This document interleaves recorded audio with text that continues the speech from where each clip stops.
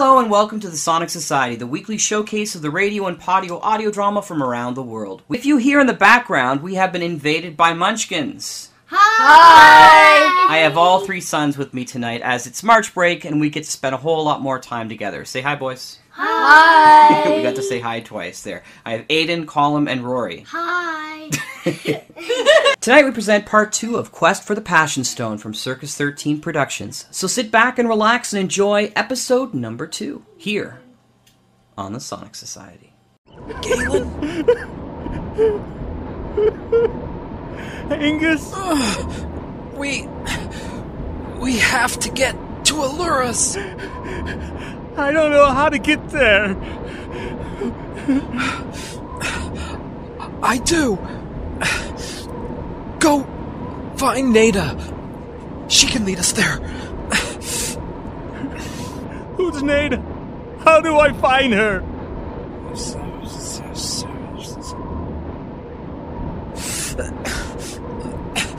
Do it! Is that the only way? Yes. What about you? Are you gonna be okay until I get back? Yes. Just hurry. As fast as you can. No. There must be another. Go!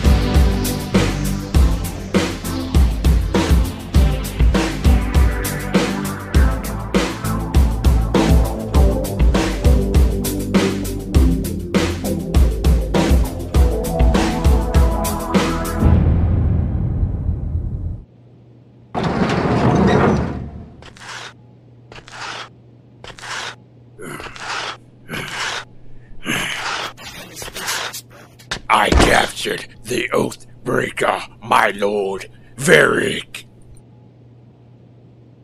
Well, you really outsmarted yourself, didn't you, Iceberg? What do you mean, my lord? What I mean, pathetic, horned moron, is you brought the Winter Wolf, the holy lizard bitch's first night to my damn throne room.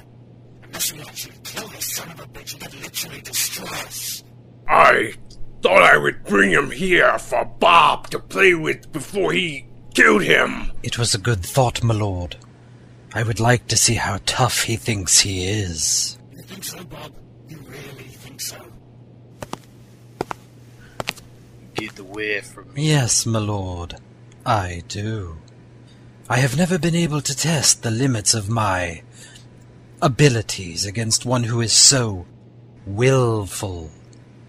It should prove to be an interesting challenge. All right, Bob. At the first sign of trouble, either from him or from someone coming for him, he dies, period. Understood? Perfectly, my lord. You two goblins, come here and take the troll to my chambers. Jarek, I'll be very happy to throttle thee with my bare hands when next we see each other. I really don't think so, Varric. You'll probably be chained to a wall. If not, Bob usually breaks his toys when he plays with them. He plays quite roughly.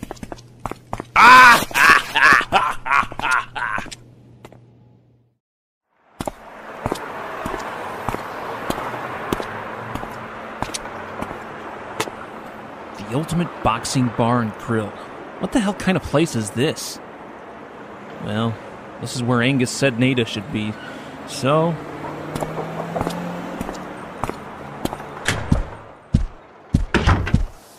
I hope that's not her sitting at the bar. Maybe I'll ask the bartender. Hey, Fred. What? You got that ring clean yet? No. The last guy you fought bled an awful lot. We might have to send that canvas out to get it cleaned again. Damn it, Fred. Why didn't you just put down the plastic sheet like I asked you? Excuse me, could you tell me where to find... Oh! Stupid little man. Oh! That wouldn't happen to be Nada, would it? Oh! Oh, no. Here, Fred, let me help you up. Here, sit down. I'm sorry. Let me buy you a drink. You look like Thunder. How did you... Family resemblance. Jack, go get Fred some antiseptic. I got business to discuss. Now, Jack.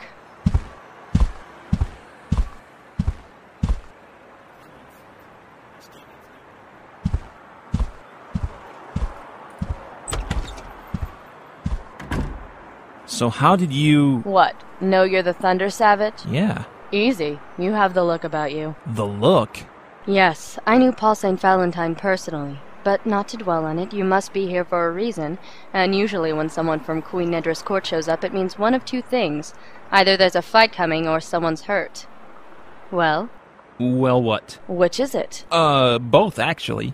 So Jarek is finally showing he's got a pair, huh? Must be Bob pushing things along behind the scenes, 'cause if it was actually up to Jarek, he'd wait another 40 years until Nedra's only defenders were Angus the Jester and Metalhead the Goblin. Have you met them yet? Yeah, actually, Angus is the one who's... Yeah, they're a trip, don't you think? Sorry, you were saying? Angus is the one who's hurt. Me, Angus, and Varric had a run-in with Iceberg and 4 goblins. The Winter Wolf is still alive? What happened? Who injured the Jester? Varric was captured by Iceberg. His goblins hurt Angus and then grabbed Varric so Iceberg could hit him. And what did you do? Nothing? Did you just sit there and watch them? I couldn't do anything. I was so scared. What was I supposed to do? Don't worry, it isn't your fault. Even people who are from the Underhollow have problems when they see Bob's goblins. Anyway, we'll discuss that later in your training. Take me to Angus so we can help him. Varric Winter. The Winter Wolf. Oathbreaker to Iceberg. First Knight to the Holy Dragon Queen Nedra. At last, I have you in a position to do with you as I will. I can keep you alive a long time to play. Damn you. Ah, such originality in your impetuousness. I truly wish I could remember what it must be like to be that brash. Ah, but I have lost all my feelings except joy. Joy? Towards what can thou feel joy, wizard? Pain? The pain of others? Right on the nose, Winter Wolf. Pain is no longer a sensation for me to feel, but to give. And I give it freely to those I choose worthy enough to feel such a joyous sensation. And thou art saying that you are deeming me worthy of this joyous sensation of pain? Indeed, Sir Varric. Indeed. So, are we ready for your first lesson in pain? And how long is this lesson going to take? As long as you want, or as long as it takes. Whichever comes first. Alright, then just get it over with, sadist. Indeed.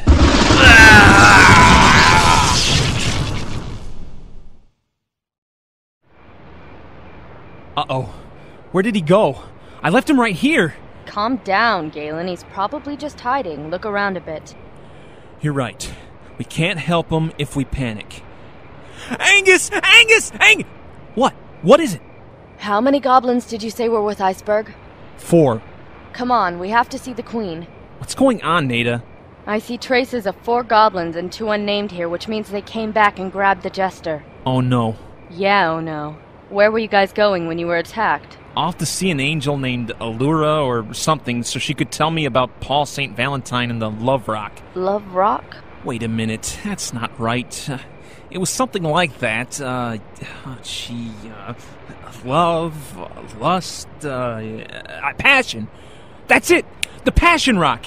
No, the passion pebble, the passion stone.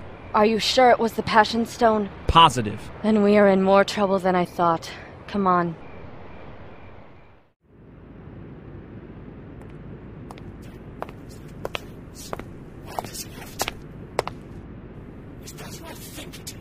If you think it's Angus, the Queen's jester, my lord. You've almost made up for losing the Great Sentinel. Almost. With the Oathbreaker and the jester in our possession, I think it only a matter of time before the Sentinel is ours, my lord. True, Iceberg. Very true. Pick this up and follow me. Yes, my lord. I would have thought you would have lasted longer, Sir Veric. You disappoint me. Screw thee, sadist. It seems your spirit is not quite broken. I guess another lesson is in order. True, Bob. The iceberg seems to have acquired another toy for you. This one's already partially broken. That is quite all right, my lord. I do know how to fix my toys before I break them again. Where do you want me to put the little fella? Oh, just put him anywhere, Iceberg. I'll get to him as soon as I finish with the big boy here. You leave Angus alone, you sick, twisted sadist. Oh, they are more than adequate. A minor setback, my lord. Nothing more. He just requires another lesson in pain. Pain? Dost thou want to know about pain? Touch the jester, and I'll teach thee about pain. You are going to teach me about pain? You know nothing of pain, little troll! I will show you pain like you've never imagined! Is that blood? Oh, yes. Oh no! Veric! So Angus is in Jarrek's hands, as is Veric Winter. Yes, milady. Most likely they are visiting Bob at this moment. Then we are truly lost. King Jarrek has won. No! The hell with that! You came up and plucked me out of my nice little life and brought me down to your nice little realm just so we can all die? No way! You brought me here to fight something or other, so you damn well better show me how to fight these unnamed bastards, and I'll go kick this little chipmunk bastard King Jerry or whatever his name is, alright? You see? You see? I told you it would work. I told you it would work. You planned this? Uh-huh. I told them to act depressed and utterly without hope. Why? Because I knew that you wouldn't let them. We needed to get you inspired. You seem so sad and so depressed. We needed something to cheer you up. Angus and Veric should be able to hold up for a while. Nada can teach you a few things that will help you until the two of you can rescue the Winter Wolf and the Jester. My brother. Yes, Neola. Nada, please take Galen to the meditation chamber. It should be quiet enough there for you to work. Yes, milady. It shall be done.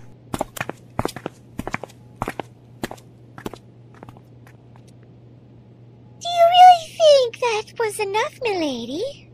I can't believe Bob really has Angus. If it is not enough, Neola, then pray we'll never live to find out.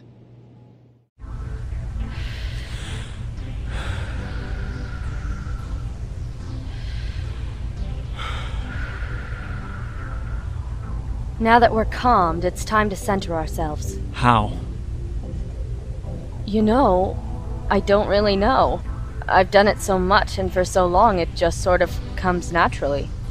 But we shall do our best to figure this out, won't we? Sure. What's first?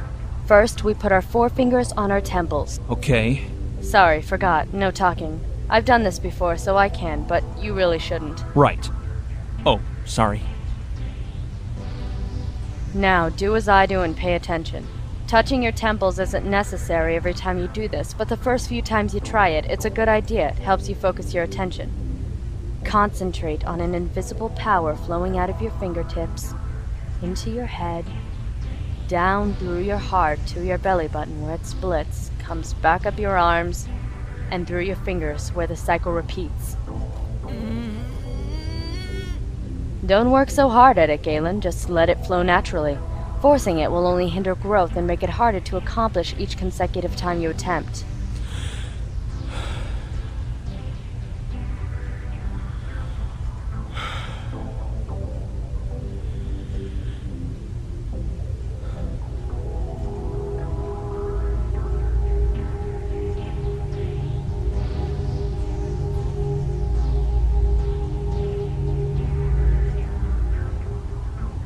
Wow. Now, it won't work just when you want it to. This is something that takes lots of practice to perfect. Do you feel any different? Yeah, it's weird. Even when I close my eyes, I can tell where you are, and that you're not quite like me. What do you mean? I can tell you're not human? It's okay, you can say it. I'm not human. I'm an elf. Can I tell where every living thing nearby is? To an extent. You should be able to only detect those of a higher order, sentient beings. Only those beings that can think. Then why can I tell there are 4 rats on the other side of the wall? Where? You're kidding. Yeah, I am. Sorry. You should be able to sense Queen Nedra from here, as well as Neola. Nedra is the one who would seem the most familiar, and Neola is the one that has similarities to the Queen. That's because... Because the Queen is of the fairy realm and mine. Yes. What is so urgent that you feel you need to do this? To learn? Varric and I are supposed to go on a quest for the Passion Stone. I know, but why do you feel like you must do it today? Just seems like the right thing to do. You answered correctly. It is the right thing to do.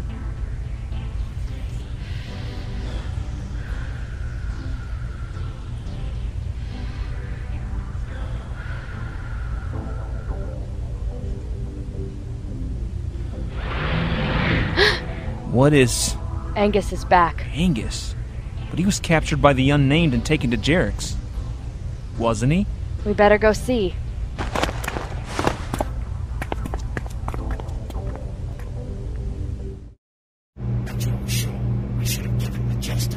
Absolutely, my lord.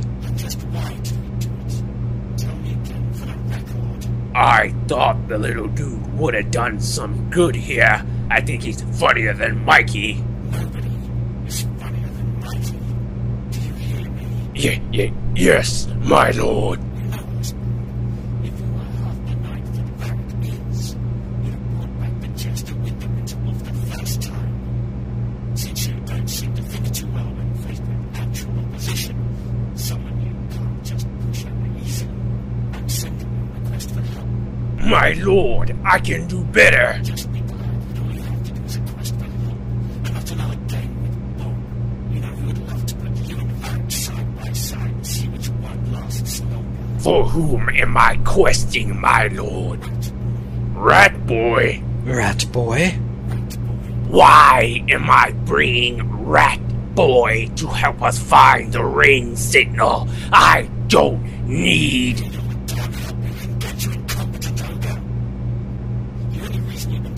So far, is that it hasn't been leading his goblins out in force. You haven't encountered any real opposition since Paul's at Valentine died. Till now, you lost your touch, Iceman. You've gone soft. You will find Rathboy. You'll bring him back, and you'll be damn happy to do it because I told you to. Understand? Yes, my lord. At once. I shall leave directly. Take Mikey with you. The fresh air will do it some good. Yes, my lord.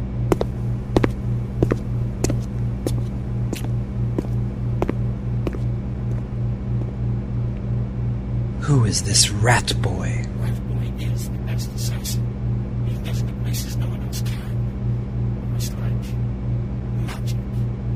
Always remember, Bob, no matter how valuable you think he might be, I value rat boy far more. You're useful for getting information. No. Rat boy can gain information and use it quite effectively. He worked with us when Rat boy made famous the art of assassination when he killed the main sentinel, St. Valentine. It was extraordinary, really. So it's yet to be found. There's rumors that Rat boy has it hidden away somewhere, in some hidey hole. And I take it there is no one better than Rat Boy at this game. Only one, but she works for the lizard bitch.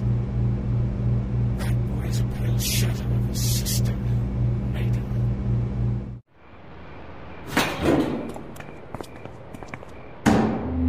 I'll never look at Denny's the same way again. Why's that, Galen? Where'd those markings on your face come from?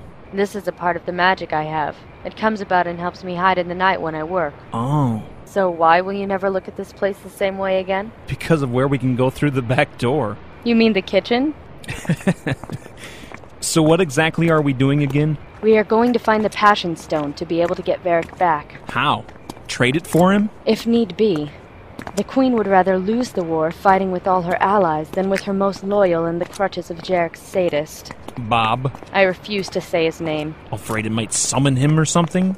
No, I just think it sounds dumb. An evil, sadistic bastard like that is just called Bob of all things.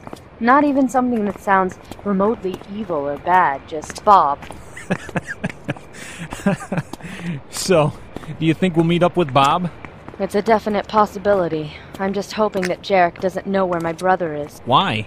Because he's an assassin like me, but he doesn't care about anyone or anything. He just lives for the thrill of the chase and the rush of the kill. Sounds like you were quoting somebody just now. I was. My brother, Rat Boy. What is your... Never mind. Why is what? Why is he called Rat Boy when I have a normal name like Neda? Okay, you asked it. Now answer it. That's not his real name. Hardly anyone calls him by his real name now, though. But he looks like a rat for one thing. He can also, somehow, squeeze through the smallest openings. Something I never figured out how to do. And it has nothing to do with my size, either. Hey, I didn't say anything. So... how are we going to find the Passion Stone? Where are we going to find it? How are we going to get it? Whoa. One at a time. Okay, sorry. First, where is the Passion Stone? No, wait. First, I need to know what it is. Fair enough.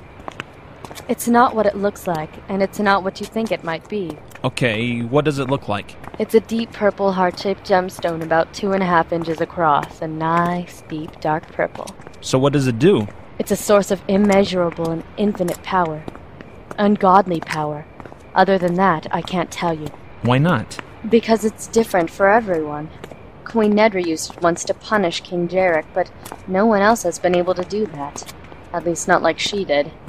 Varric had it in his possession when he and Iceberg fought. They both had a hold of it, the intentions of each of them warring within the stone and until it went. Disappeared. It left. Vanished. What do you mean? The power of the Passion Stone couldn't handle the two warring, conflicting passions at the same time, so it gave a little of each to Varric and Iceberg and took itself away. It has been lost ever since. Neither Queen Nedra nor King Jarek has even attempted searching for it, afraid of what it might do now. Where did it come from? This immeasurable source of infinite power. It sounds hokey. Sounds like something from a comic book. You made it.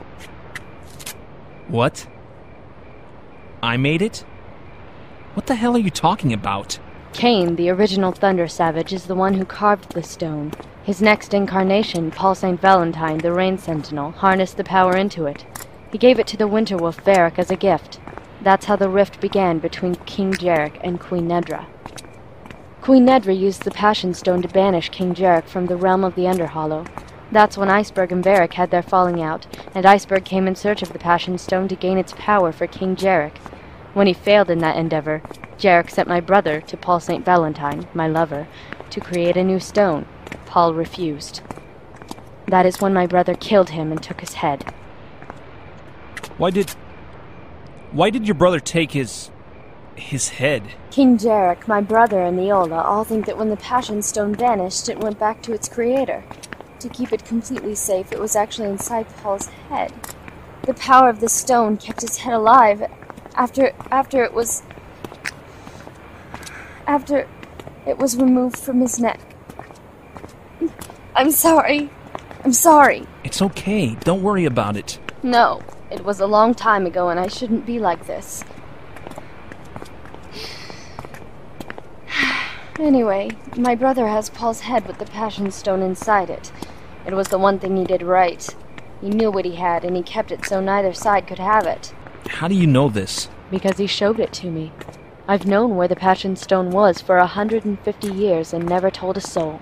How come?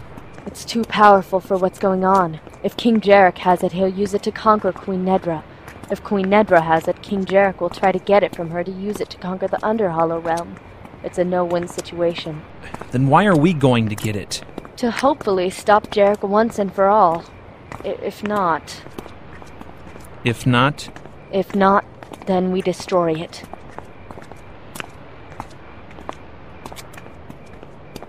So how do we find your brother? Do you know where he lives? Nope.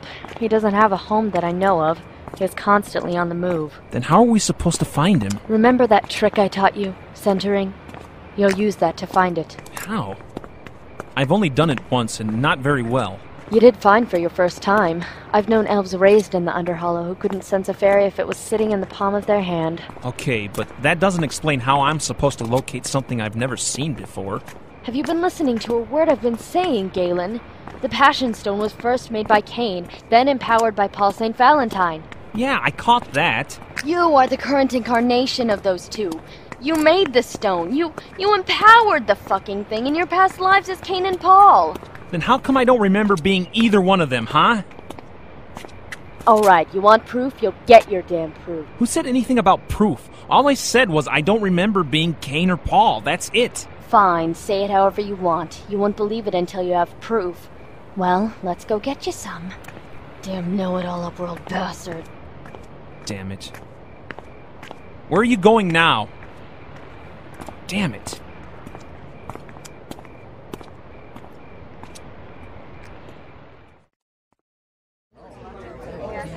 So, you got to take Mikey with you to find Rat Boy. I do not envy you, big boy. Yeah, taking the most annoying goblin with you to find the guy who's gonna replace you. That must suck. Tell me about it. Ever since we left Queen Nidra, I can't seem to do anything right. I'm constantly screwing up, it seems. Hey, I got an idea. Why not kill Rat Boy and show the king how good you are? Kill Rat Boy? That's a brilliant idea. Kill Rat Boy. I should kill you for even suggesting that I try and kill Rat Boy. I should kill both you nuts for even talking about... Kill Rat Boy. What a great idea, Binks, my boy. You finally had a good idea. I can't believe I didn't think of it myself. Kill Rat Boy to show King Jarek I'm still good enough to lead the army. And you, dear friend Rockfoot, you're going to go with me. The hell I will, Berg. I will do no such thing. Why would you want to take me with you anyway? Because, Rockfoot, I can keep an eye on you, and you won't go running back to the king with this news. Besides, you're gonna be my distraction while I kill the bastard. Ah ha ha ha ha!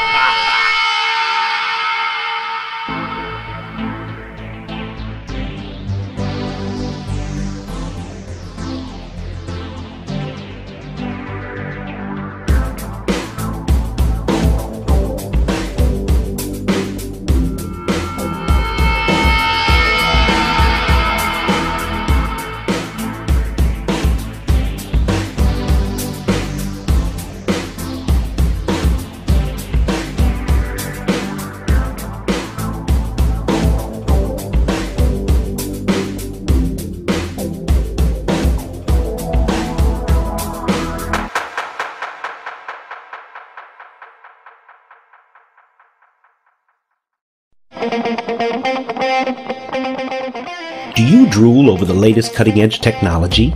Are you the first in line for the latest sci-fi movie? Do you stay up late at night playing video games?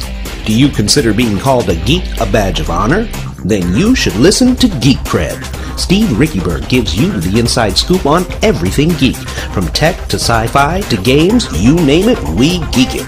Geek Cred. Are you geek enough? To download and subscribe, visit www.geekcred.net and get your geek on.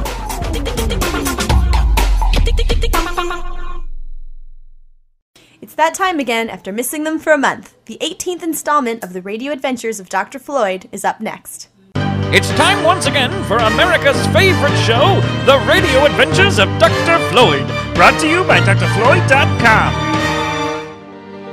Our show begins this week aboard the ship of the evil mastermind, Dr. Steve, and his sock-shaped assistant Fidget. We find Dr. Steve in the sleeping quarters of his ship, no doubt planning some nefarious scheme to wreak havoc in the time and space stream, using the time and space travel device he stole from our hero, Dr. Floyd.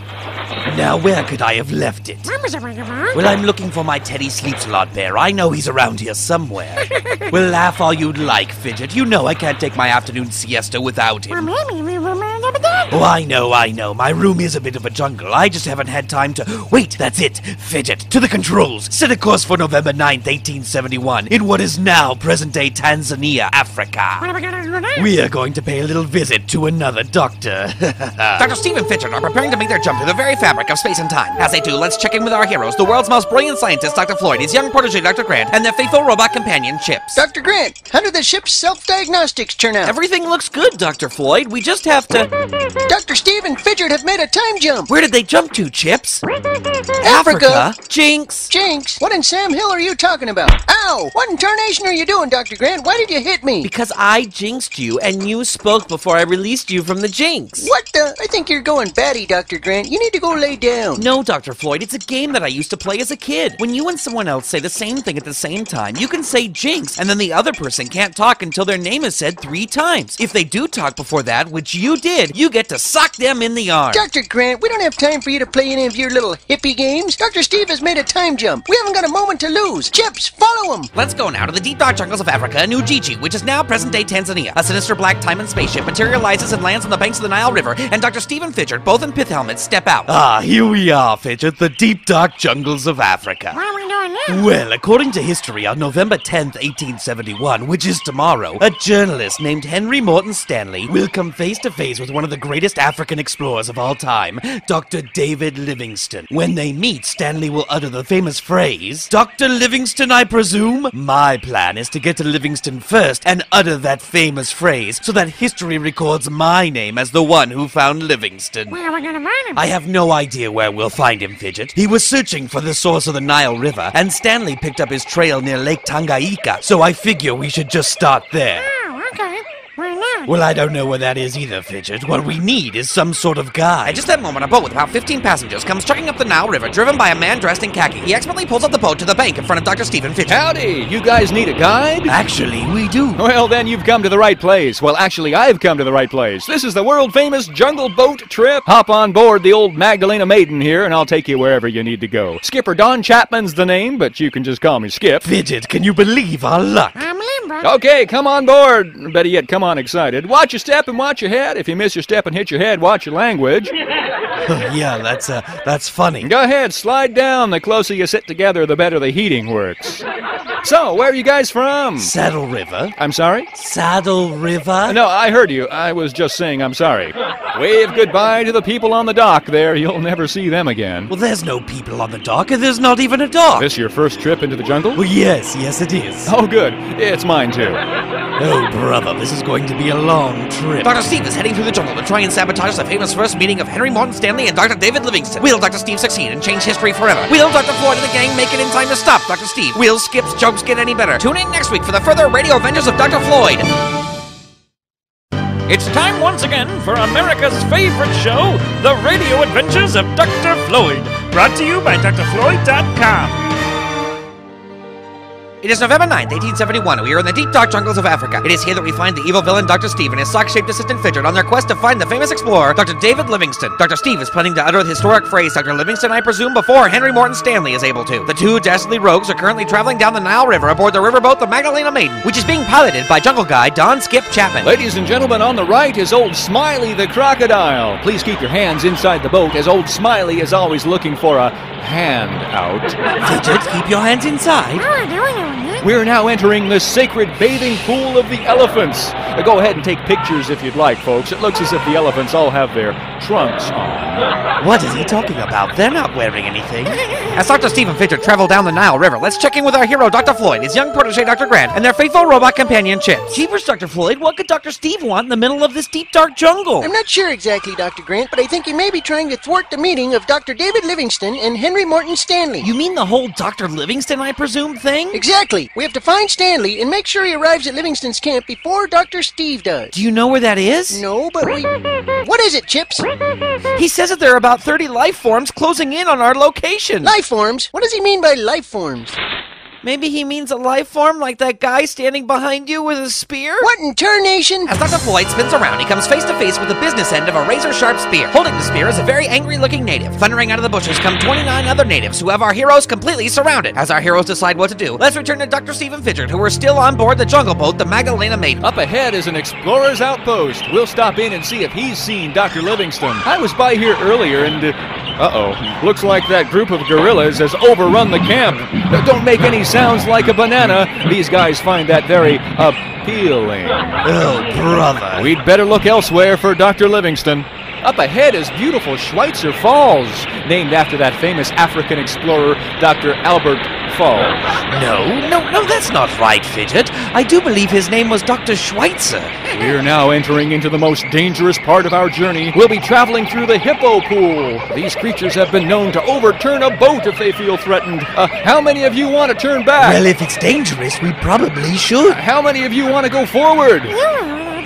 How many of you are completely apathetic about the whole situation? Now, the local natives tell me that these hippos are only dangerous when they're wiggling their ears and blowing bubbles, which is exactly what they are doing. Okay, hang on, folks. I'll scare them away. Hold me, Fidget. Okay, folks. Looks like they're gone. I did not scream like a little girl. Let's now leave Fidget and Dr. Steve, who did indeed scream like a little girl, and see how our heroes are faring with a group of natives who have them surrounded. What are we gonna do now, Dr. Floyd? I don't know, Dr. Grant. Just remain calm. Yes, hello there. We come as friends. Dr. Floyd, Chip says that he knows what they are saying. What? You do? Fluent in over 6 million languages? Well, wonders never cease. Well, tell him that we are peaceful and we're just looking for Dr. Livingstone. Dr. Floyd, how do the natives understand Chips? Shh, be quiet, Dr. Grant. Don't ask questions. Yate, yoda. What did he say, Chips? Did he just say what I think he said they said, Dr. Floyd? Yes. He said they're taking us prisoners. The natives form a tighter circle around our heroes, spears pointed menacingly at them. Hold me, Dr. Grant. With much regret, we must now leave our heroes in this perilous situation and check in one last time with the evil mastermind, Dr. Steve, who is nearing the end of his jungle cruise. Unfortunately, we're not in the clear yet, ladies and gentlemen. We're about to enter Headhunter country, and that's a very dangerous place to be headed. Well, this is just going from bad to worse. This was a bad idea, Fidget. Up there on the bank is Trader Sam. He's the head salesman here in the jungle. He's running a special today. 2 of his heads for 1 of yours. Wait, why are you pulling the boat over? This is your stop. What? No, we're not getting out in Headhunter country. It was a joke. You'll be fine. The village right next to this one is the village where Dr. Livingstone is staying. Oh, really? Well, thank you then. Please watch your step as you get out. That dock there is made of hickory, and when it gets wet, it can become quite slick. It's what we call in the jungle a slippery hickory dock. Oh, brother. Quick, Fidget. Let's get out of here. Dr. Steve and Fidget are now only 1 village away from Dr. Livingstone, while our heroes have been taken prisoner by some hostile jungle natives. Will Dr. Steve beat Henry Morton Stanley to Dr. Livingstone? Will our heroes escape in time to stop Dr. Steve? And just how do the natives understand Chips anyway? Find out the answer to these questions and more next week when you'll hear Don Skip Chapman say... Oh, and if you guys get into any trouble out there, just give me a yell. Well, what should we yell? Just say... That's next week on the Radio Adventures of Dr. Floyd. It's time once again for America's favorite show, The Radio Adventures of Dr. Floyd, brought to you by drfloyd.com. It is the early hours of the morning of November 10th, 1871. As the sun rises on the deepest, darkest part of the African jungle, we find our heroes, Dr. Floyd, his young protege Dr. Grant, and their faithful robot companion Chips, tied to stakes in the middle of a hut in a native village. Prisoners of a band of fearsome-looking natives. Dr. Floyd, are you awake? I guess so. I was kind of hoping this was all a dream. What are we gonna do? I don't know, Dr. Grant, but we've got to come up with something fast, or else Dr. Steve is going to mess up the meeting of Dr. Livingston and Henry Morton Stanley. Yeah, not to mention the fact that we're being held captive and we have no idea what these natives are planning to do to us. Chip says someone is coming. Shh. Just then, the native that captured our heroes enters the hut. Nachuba negatori, na, natuta. What did he say, Chips? He says he's here to prepare us for a ceremony. Chips, ask him what kind of ceremony. Boshuda. A shrunken head ceremony? Jinx. We have no time to play your silly playground games, Dr. Grant. We're in serious trouble. You were so lucky that we're tied to these stakes, or else you would get such a punch. As our heroes try their best to digest the news that has just been given to them, let's catch up with the evil mastermind, Dr. Steve, and his sock-shaped assistant Fidget, who are now only a village away from catching up with Dr. David Livingston. Come on, Fidget, we can't waste any more time. We have to get to Dr. David Livingston, so I can say Dr. Livingston, I presume? What? Henry Morton Stanley? Where? Sure enough, up ahead on the trail, Dr. Steve sees Henry Morton Stanley. He breaks into a sprint to try to catch up to him. Excuse me. Oh, hello there. Top of the morning to you. Yes, same to you. Are you Henry Morton Stanley? Why, yes, I am. And you were looking for Dr. Livingston, are you not? Yes, I am. Oh, well, you are very close. His village is just right up the road there. Well, this is delightfully good news. I appreciate it. Have you given any thought to what you're going to say when you meet Dr. Livingston finally? Well, I just figured I'd say, hello.